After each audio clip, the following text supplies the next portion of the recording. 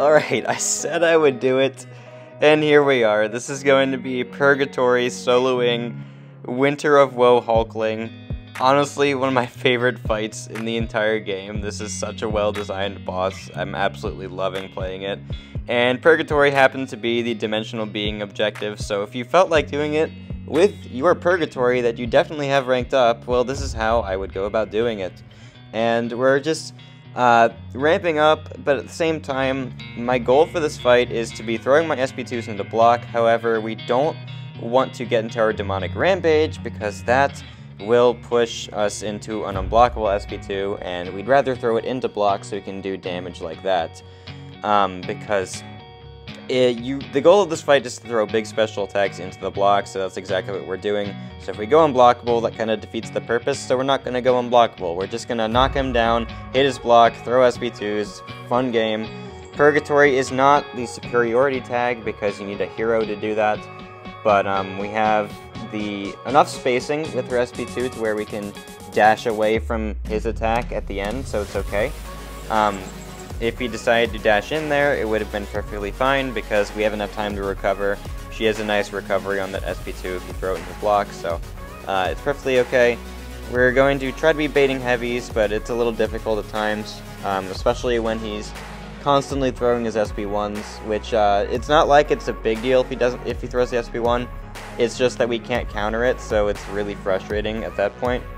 But when we do get to throw a heavy attack, which I kind of just wasted the opportunity there because he threw it perfectly, it's a lot better. So we throw the SP2 into block. It does a decent bit of damage even with the protection up, but obviously you want that protection down. Here I can get an opening with my relic, so I'm going to take it and go for the heavy knockdown. And now we have the SP2 to bait out, and then we're just going to be chilling from there. Whenever he throws it, which he doesn't seem interested in. I was actually trying to go for a no damage taken solo, but I couldn't get it for this fight at least.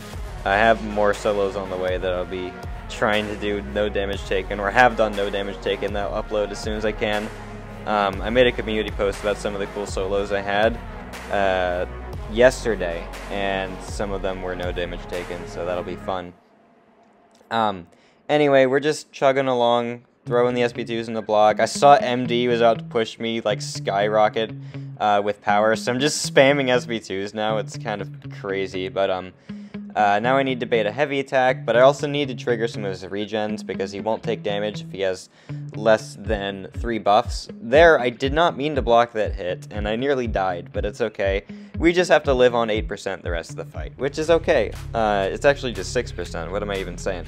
But either way, we're hitting his block, we're gaining power, and I just need him to get to an SP2. I can knock him down at that point, but it looks like MD is going to be too much, so that's a little frustrating, and I'm trying to bait a heavy, but then I realized, wait a minute, I can just throw the SP3, so I'm going to throw the SP3 right there.